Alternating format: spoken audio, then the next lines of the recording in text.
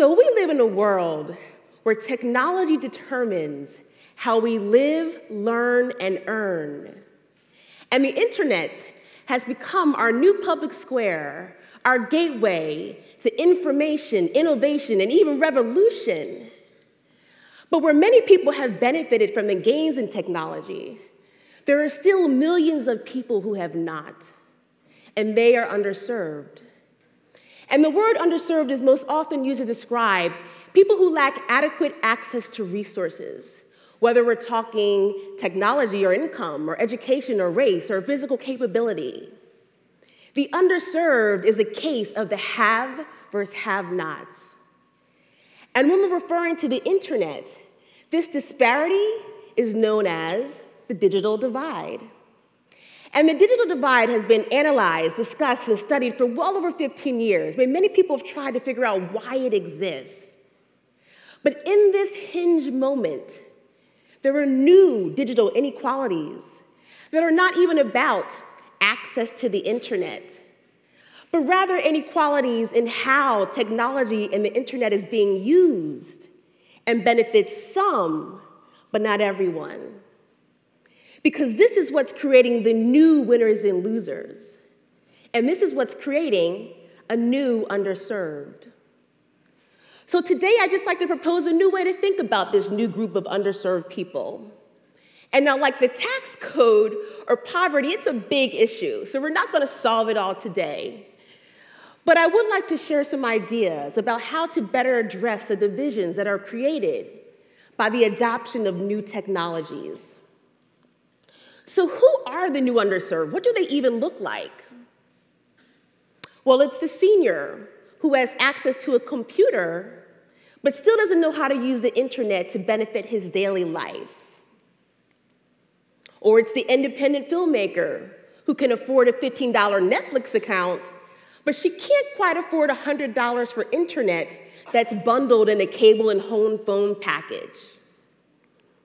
It's the young startup innovators who are working on the latest and greatest apps, but they have to still go to a local coffee shop in order to get fast, cheap internet.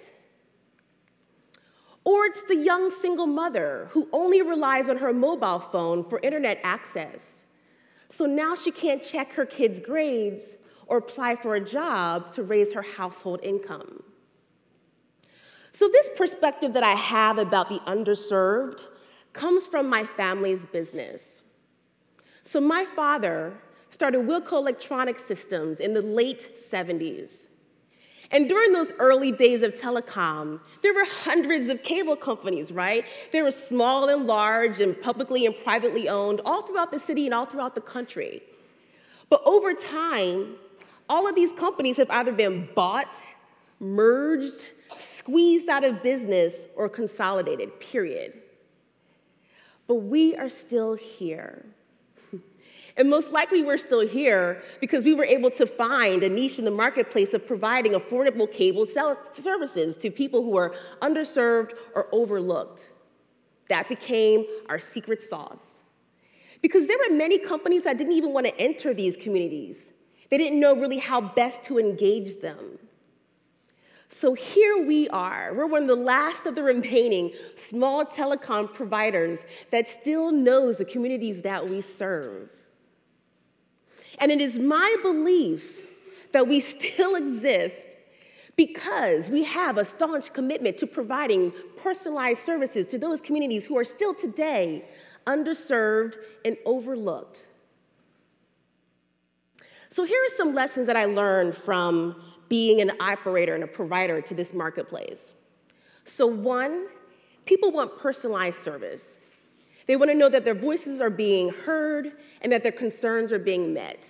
So for instance, people who live in the community that we serve have my mobile number. They can call me on my cell phone on a Saturday night to tell me that they're having a problem with their cable company, and they use that number. They have no shame. But imagine if you could call like Mark Zuckerberg and say on a Friday night, yeah, hey, Mark, yeah, hey, my Facebook's not working. I'm gonna need somebody to come fix that. Yeah, that would never happen, but it happens to me, and that's okay. Two, people want multiple ways to pay for their service. Not everybody has a credit card, and not everybody has access to that plastic economy. 3, people just want to pay for what they need. So unbundled packages work great. And they allow and afford families to actually afford the services. But one of the biggest lessons that I learned, one of the most important lessons actually that I learned, is that the face of the underserved is not who you think. It's not one group, and it's not one single profile. And to effectively serve them, we have to address all their voices. And this is important because in this moment, right now, there's a shift that's taking place in our culture. Old technology is becoming new technology. What once was cable is now the internet. So cable companies are now more so broadband providers. And mobile phone companies are now more so broadband providers, particularly for those who have no other way of getting online.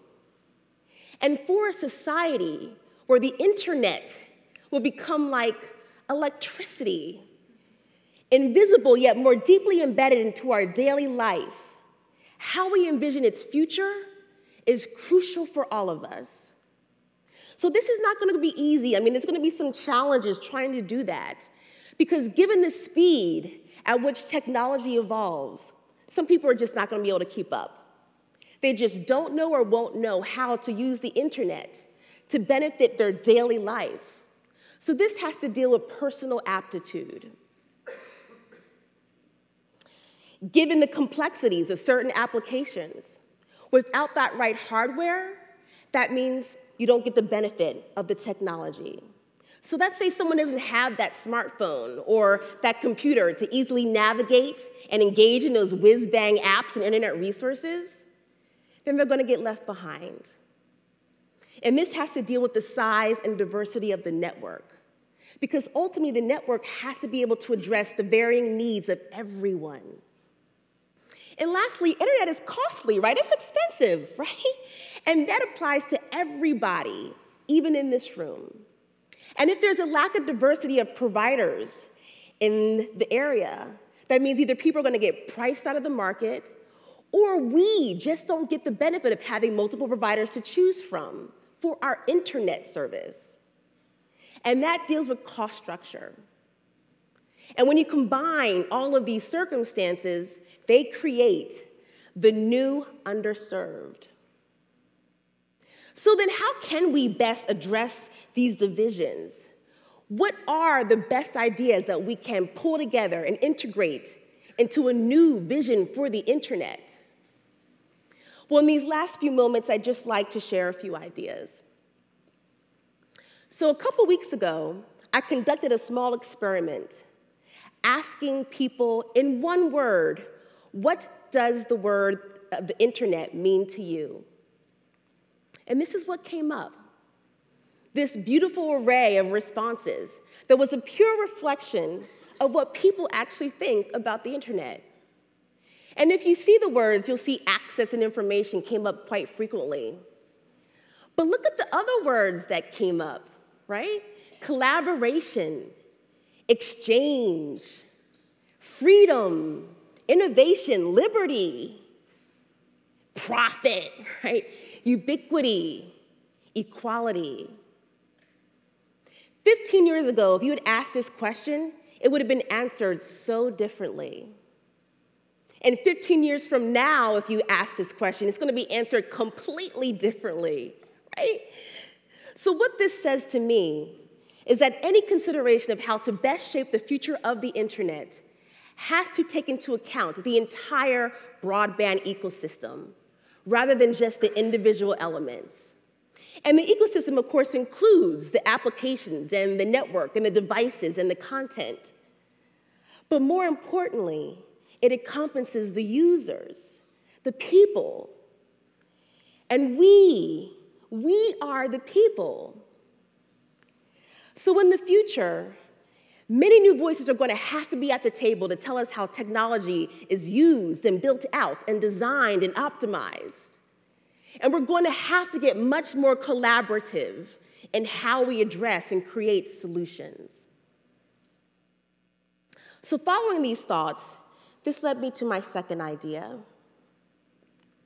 So the national debate on the future of the internet has focused almost exclusively on its impact on our lives as consumers, but not necessarily as citizens.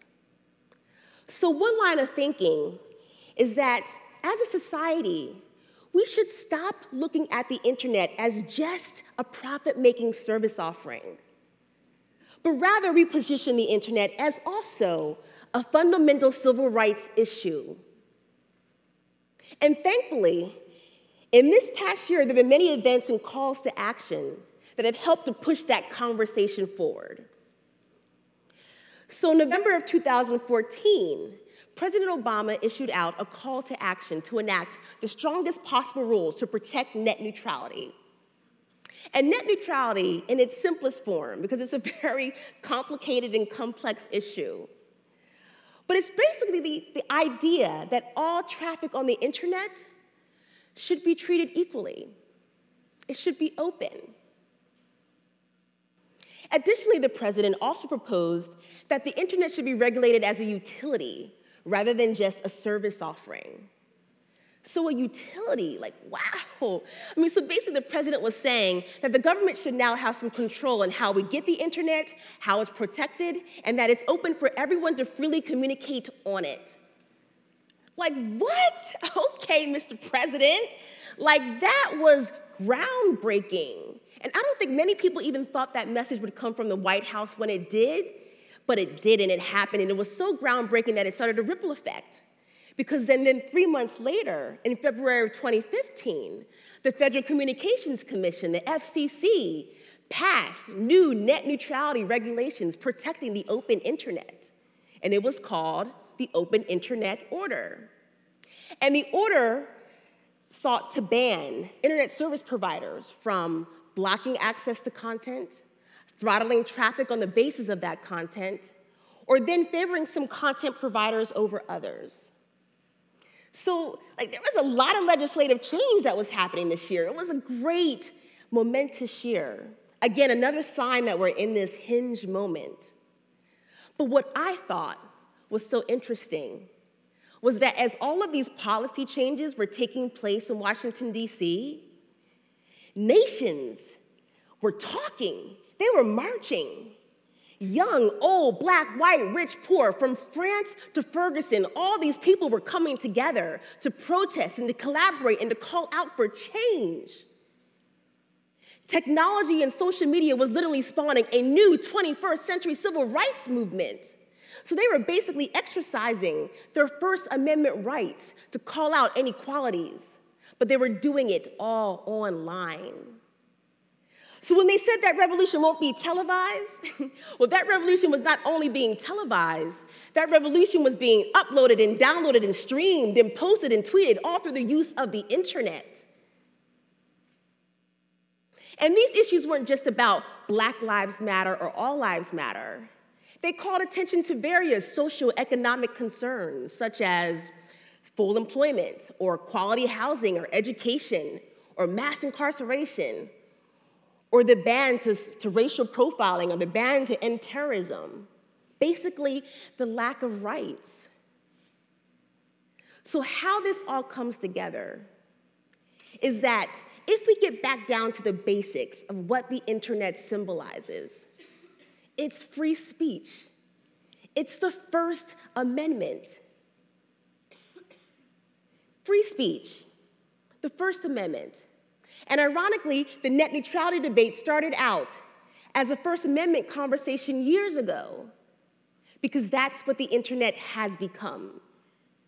So it's net neutrality protections that are allowing all these organizers and protesters to spread their message around the world through all these websites and portals uninterrupted. It's become our society's protection to communicate freely. And in this hinge moment, that is essential. And that's why it's important to reframe this conversation. And the conversation, again, needs to include the following: increased collaboration between government, citizens, and industry. 2, more voices at the table. And 3, repositioning the internet as a fundamental civil rights issue. So in the end, we've come a long way from the 70s when my father first started out in cable, and that jack in the wall was just used for entertainment. Because in this new era of the internet, that jack in the wall means so much more. And much remains uncertain. I mean, we don't know what it's going to look like or what it's going to happen. But by allowing ourselves to explore and rehearse various models and perspectives, this will help us imagine all of the ways that people have different relationships with technology. Because if we do that, then we'll find new ways of going from being underserved to more people being abundantly served. Because ultimately, the internet is what we make it, all together, we the people. And the best way to predict the future is to invent it.